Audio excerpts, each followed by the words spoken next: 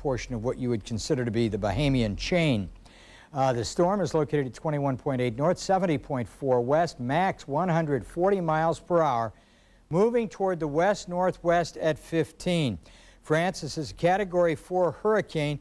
While fluctuations in intensity are expected during the next 24 hours, it still could intensify a little bit more as it moves through the Turks and Caicos Islands as well as through the Bahamas.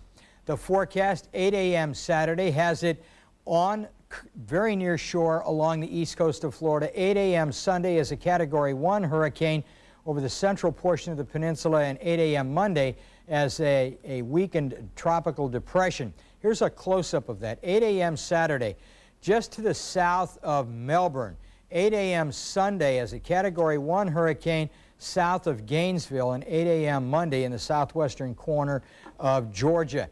What does this mean for wind field? And there is a lot of error in all of this. Well, the position that you can see where it is number 4, Category 4 landfall, given the current forecast path at 8 a.m. Saturday, what I've done is had the computer draw in the tropical storm force wind field.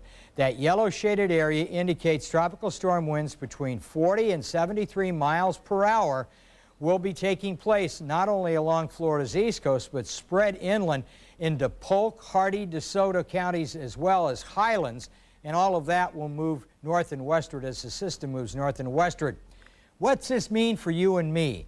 Well, as a 140-mile-an-hour hurricane making landfall on Florida's east coast, this is the way the winds decay. Right along the coast, 125 plus. The next band inland, the lighter red, 110 to 125. The third band in is 95 to 110. And most of what would be happening along the west coast of Florida, where we live, would range between 75 and 95, with Hillsborough and Polk, the Hardee and DeSoto counties in the 95 to 110. That's assuming that the storm continues to move forward at about 15 to 18 miles per hour.